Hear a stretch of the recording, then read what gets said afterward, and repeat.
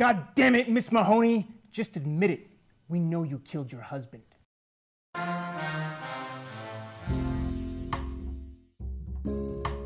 Some water, Miss Mahoney. Thank you. All right, Miss Mahoney, no need to be shy now. You can call me Charlotte. All right, Charlotte. Well, you're in a safe place. Now, could you just tell me what happened on the night of February 3rd? Well, it was a gloomy Tuesday night. Like usual, I was at home doing housework.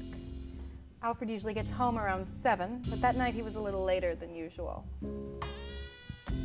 And how much later was that exactly? I'd say about 8. I had just taken a Quaalude and I was getting ready for bed.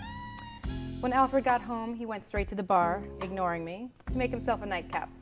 Whiskey. Neat. You didn't prepare his drink for him that night? No. Walter, is it? No, I didn't. Sometimes he asks me to, but that night there was clearly something on his mind that he didn't want to talk about. So he ignored me, and I went upstairs to bed. Case is so close to being solved.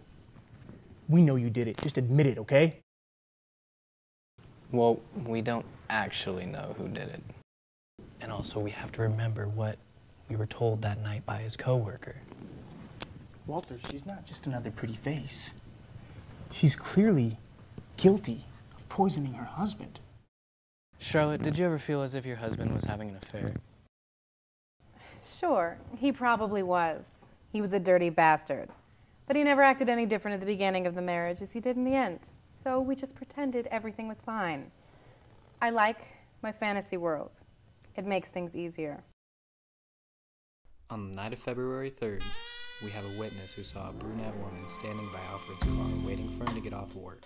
He was extremely angry to see her, so he threw her to the ground and quickly drove away. Do you have any idea who this brunette was?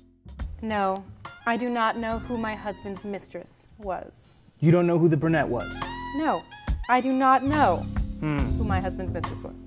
Would you consider your house easily to break into? No, Walter. I always lock the door before I go to bed.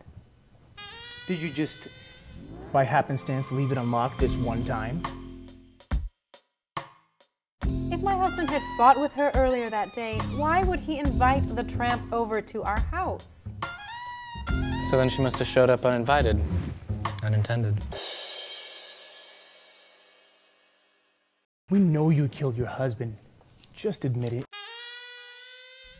The idea never even crossed my mind. Calm down, William. All right, Charlotte, I believe you. But we did find traces of cyanide on the inside of his glass, which leads us to believe that it was someone that close to him that poisoned him.